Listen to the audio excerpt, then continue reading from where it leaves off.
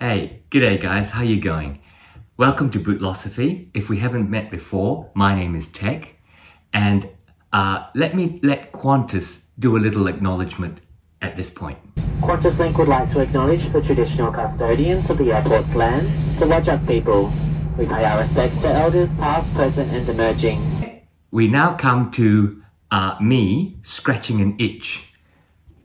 For those of you who have been watching my channel, you know that I got this pair of very over-conditioned iron ranges. Well, guess what? I've got a second pair.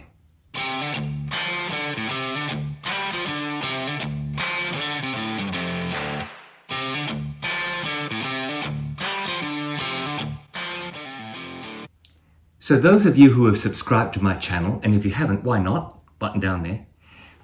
You know that I bought a pair of Red Wing Iron Rangers 8111 amber harness some time ago, which was a very lightly used boot, but unfortunately it was seriously over-conditioned because it was owned by an Australian company that made boot oils and boot conditioners and waxes, and they pulled this out at every trade show and slapped on their product to show how well it got on. So unfortunately, despite this being an amber harness, as you can see, it's actually a very dark brown boot with some amber harness coming through as a result of the oils and waxes that have really been pushed into it beyond the tannery.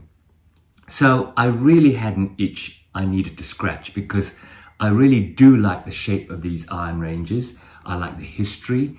And I like the amber harness color. I could have got another color, I suppose, but I do like the amber harness color. So I bought these for about Australian $300 on eBay, well over a year ago. And then recently, I saw this pair of amber harness come up for $200 Australian on eBay. And I'm sorry, I scratched that itch. So let me just run through why I like these boots. They have a good American heritage work boot history behind them. Now, I don't think you can wear these on an Australian work site. You walk into a builder's work site and your mates are going to laugh you out of it. In Australia, we tend to wear Chelsea boots as Australian work boots, or we wear the more technical type with, you know, nylon and Gore-Tex and all that with a zip-up side. But these are clearly an American heritage work boot. I think if you got a child, ask them to close their eyes and draw a boot, this is what they'd come up with. A slightly stubby toe with a toe cap, spring toe, block heel, and laces and speed hooks, and this lovely Iron Ranger sort of slope down the front. It's built traditionally, 270-degree Goodyear welt. If you want to know about Goodyear welting, go check my video. And the back of it is nailed and glued onto the uppers. It's a true toe cap. This is the original safety toe. And by true toe cap, I mean there's a leather vamp, a full leather vamp that goes down to the toe, and then a second piece of leather that forms the toe cap. Many modern service boot, work boot type things have a false toe cap, which means the leather on the vamp only goes up to here, and then there's a leather piece that forms the toe cap, so it's a single layer. This is a double layer.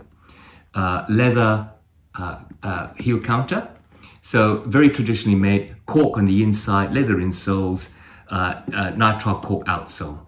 Quite grippy, although it's very flat. This is the older type of Iron Ranger. The more modern ones have a Vibram mini lug sole. So those are the reasons I like the Iron Ranger. And as for the reasons behind why I want the 8111, I mean, look at that lovely oil-infused, not as infused as these, but look at this lovely oil-infused amber harness leather. It shows that sort of amber colored look rather than the dark brown over-conditioned pair I got over there. So I bought these, and now I'm sort of thinking, well, what am I going to do with these? Am I going to sell them? Look, to be honest, I don't think they'll sell for very much. I bought them for $300 because I wanted an Iron Ranger, In Australia, they sell for around 600 Australian dollars. So that was a cheap buy, even though it, you know, unfortunately, it's a Nick from Stridewise boot, isn't it? Sorry, Nick. So I was thinking what to do with this old pair, now that I've got the newer pair. Well, I'm going to experiment and use these as work boots. At home, I'm not a manual worker, but I do things like repairs around the house. I do gardening. So I'm going to give these a go as a work boot. And then once they're done, and maybe I get a video out of it, like this one, I'm going to dye them black. So I might do a video about dyeing these black as well after that and see how they turn out. So keep watching this video. As I said, I've already done a review of the Iron Ranger boots by Red Wing. But if you can't be bothered to go check that video out, even though I've given you a link, I'll just go through very quickly about Red Wing. The 8111 Iron Ranger is made by Red Wing Shoes. Now, Red Wing Shoes was founded in 1905, based in Red Wing, Minnesota in the USA, still there. No guesses for how the company was named, I guess. The Iron Ranger itself was launched in 1922, and it was originally designed in those days for iron ore mine workers working in Minnesota's Mesabi Mountains, or the so-called Iron Range.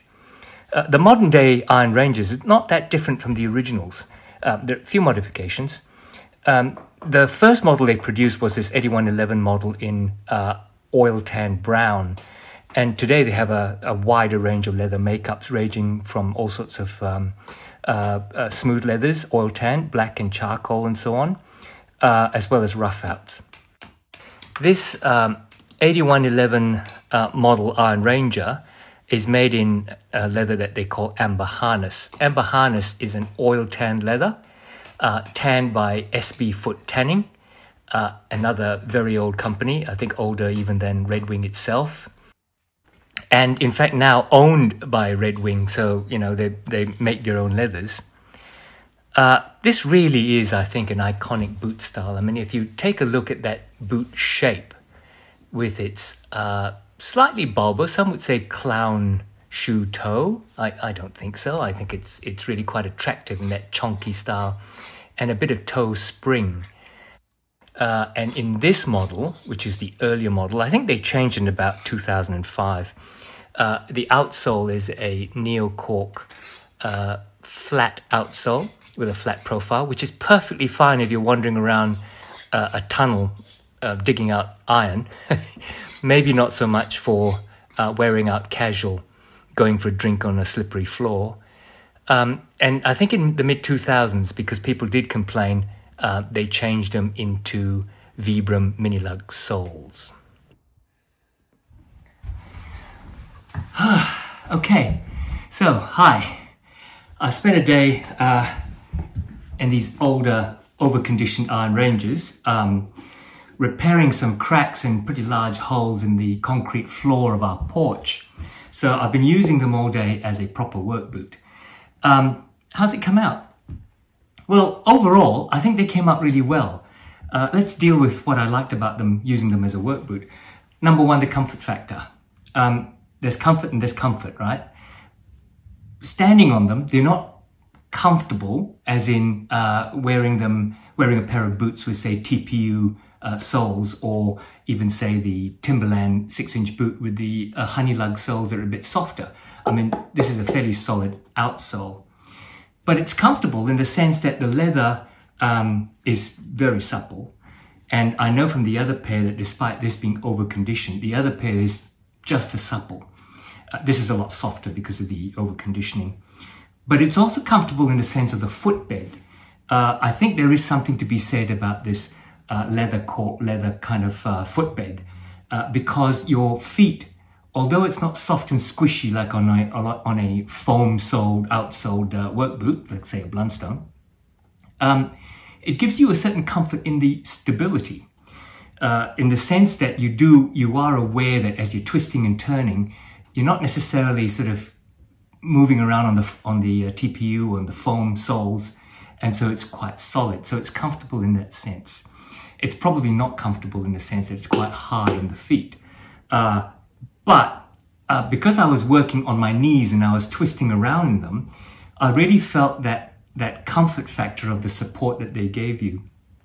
I think you have to get the sizing absolutely right in these, because a little bit bigger and my feet would have been twisting around in them. A little bit smaller and they would have been quite painful, I think. So I've sized a half down for my Brannock in this. My Brannock is 8.5. This is an 8. That worked really well. The wideish last, number 8 last, I think this is, on the ball of the feet and that round toe, along with the higher profile sort of bulbous toe, I think gave me a lot of comfort when I was on my knees and I was twisting around, because your feet weren't necessarily just like held in place. They were actually moving around inside the boot. So that gave a lot more flexibility in the use of the boot. In terms of protectiveness, I wasn't dropping blocks of concrete on my feet, but certainly crawling around, chipping things off, it felt protective. My ankles felt as if they were supported, so protectiveness I really liked. The grip of that neocork sole, it's very flat. I was working on a concrete porch, so it was fine. Even when I was spraying it with water, there wasn't any slippage as such. I suspect if you're walking around on grass or on soft, muddy surfaces, on snow, I think you'd be in danger. But, from what I used it for, it was fine. What about the after effect? It's got kind of a bit dusty. I'll show you the other pair in a minute. And, I'm rethinking whether or not I might just wash and recondition this, use a bit of saddle soap and then maybe recondition with a Bic 4. Whether or not I still want to go through my plans of dyeing them black. I think I might still dye them black though, because I have the other pair, the newer eBay pair, which is a true amber harness coming out. I might just still dye these. I still have to wash some concrete off. In fact, I have to wash concrete off me. T-shirt and trousers, and I should probably go and have a shower now and get that all done. So that's it. A slightly different and slightly weirder video, and I will follow up at some later stage with showing how to saddle soap these really filthy Iron Rangers now, and I will dye them black. So I'll do a video on that, and if you're interested, make sure you subscribe. And if you like this video, please click on the like button. Lots more videos coming up, so keep in touch. Until then, take care, and I'll see you soon.